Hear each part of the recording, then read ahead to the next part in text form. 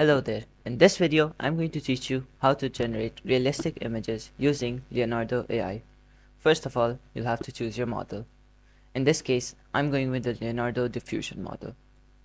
Next, you can choose any option, but the preferred one is ray tracing or 3D render. I'm going to use 3D render for this example. Now, the next most important part is phrasing your prompt. You're going to have to use words like award-winning studio photography, no contrast, pro color grading, soft shadow, clean sharp focus, and in the end, choose the type of photography you want. For example, if you're trying to generate an animal, or if you want to generate something like a fictional character, you're going to use studio photography. Or if you want a realistic human face, you could also use studio photography. I'll give you some examples. Like the frog I generated here. Look at the keywords. Grumpy frog, award-winning studio photography, no contrast, pro color grading, soft shadow, clean sharp, and National Geographic photography. Now look at the amount of detail it generated here just because of those keywords. Next, if you want to draw an apartment, you could use the same prompt but edit it up a bit. For example, for a modern apartment, you could use award-winning studio photography, no contrast, pro color grading, soft shadow, clean sharp focus. But this time you're going to use film photography. Keep in mind that this part here, or the part that is up on your screen right now,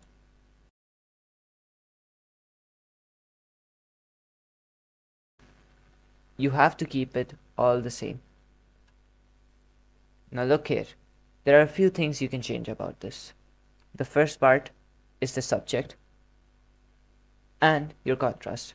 You could add your contrast setting over here. For example, I'm choosing no contrast. You could choose the type of color grading you want. You could choose the type of shadows or the type of focus. And finally, the main thing you'll have to change according to your needs is the photography style. For example, the subject here is old lady. The same prompt is used, award-winning studio photography, no contrast, pro color grading, soft shadow, and clean sharp focus. But this time, it's also film photography. Over here, the topic is Old Yoda, award-winning studio photography, as we've kept the same, no contrast, pro color grading, soft shadows, and clean sharp focus. This time, I did not add the type of photography, so it just shows it for us.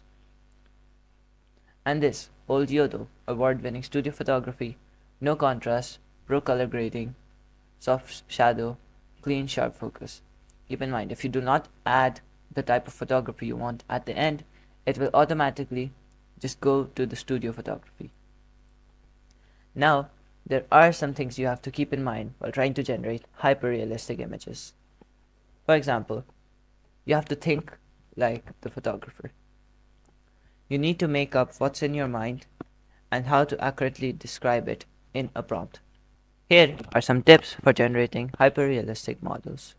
First of all, you'll have to keep your subject close to reality if possible, like choosing real subjects or real animals, whatever you want. Next, keeping the prompt short and concise. And the most important one is thinking like the photographer. You have to make up the prompt in your mind about what you exactly want on your screen. For example, you have to be careful in choosing the type of photography you want according to your subject or the thing that you want to generate. For example, we can change up the topics right now. Like in the topics, I'll keep, and the photography I'll choose for glamour.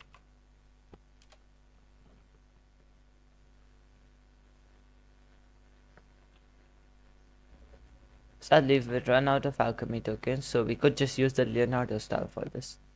Let's test it out.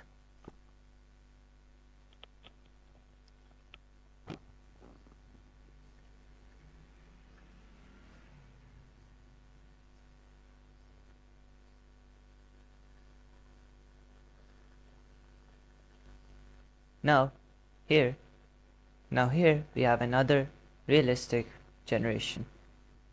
It copied the hair perfectly fine. It even matched the outfit according to the glamour style.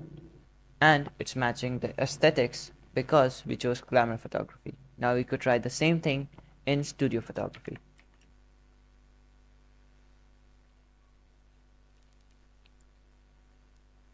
Now, after it's generated, we can see the close-up.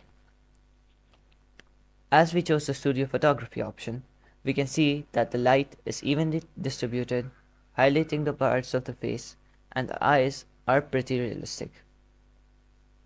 We can try again with a different style of photography. For example,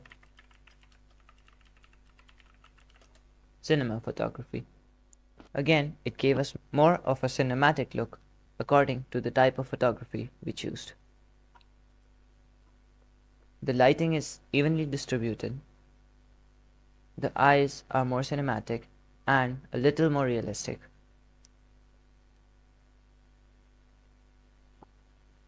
And the attire is chosen likewise. We could try this on an animal. This time we chose the cinema photography for the dirty fox. We're not always supposed to do this, but we can try with the other option too. Look here, it's a cinematic shot of a fox that's pretty dirty right now. Now look, it generated us the exact thing we asked for. It's a hyper-realistic fox using the cinema photography style where the lighting is coming in from all the ways. We can try this again with National Geographic photography. It's slightly changed up than the other photography style. Now we could try. Here it generated a fox in the wilderness using the cinema photography style.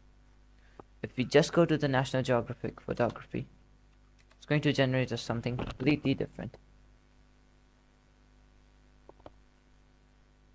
Here, it's actually using the National Geographic photography style, unlike the other one, and is showing it in the wilderness, because in the previous examples there was a studio curtain behind it. We could try with something else, like the landscape, for example.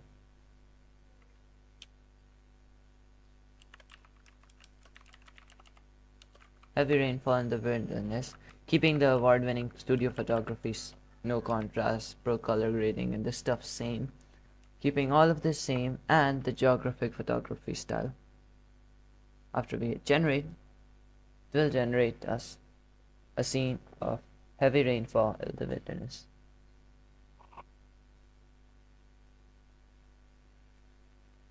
Here, it generated us a pretty realistic drawing of there being rainfall in the wild using the National Geographic photography. If we try the cinema photography for this style, could be something completely different. The thing with hyper-realistic images is you won't always get what you want. You have to just go with the trial and error method again and hit generate till you find something that's perfect to you. You can mess around with the prompts. You can even change the main body up just to fit your preferences. For example, you could use iron oxide for determining red, brown, or oxidized skin color.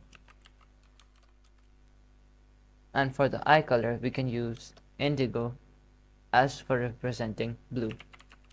It generated us a very realistic skin tone with the eye color that we asked for and in hyper-realism. That sums up the video. Thank you for watching and goodbye.